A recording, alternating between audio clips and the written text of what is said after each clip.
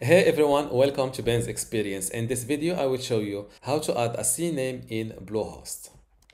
I'm now inside my Bluehost account, and to add a CNAME here, simply click on Websites.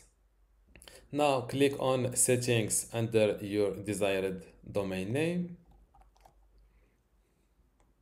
Go to Domains, and next to your domain name, click on these three dots and select Advanced DNS Editor. We're now inside CPanel, and before I show you how to add a CNAME in Bluehost, let me tell you about my university that you can access today for free. Inside this university, there are many online courses that will help you with your online business.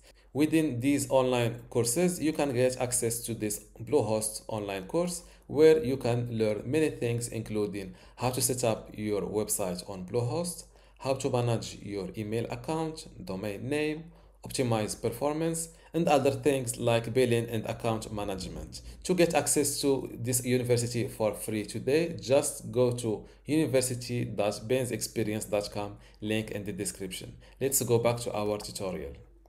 Now that we're inside the cPanel, click on this Add Record button. First, select CNAME from this list under Type. After that, fill in your changes, then hit this Save Record button. Usually, changes like this take few hours to fully take effect, so be patient after adding your CNAME record. Don't forget to give this video a like and a comment below. Thank you.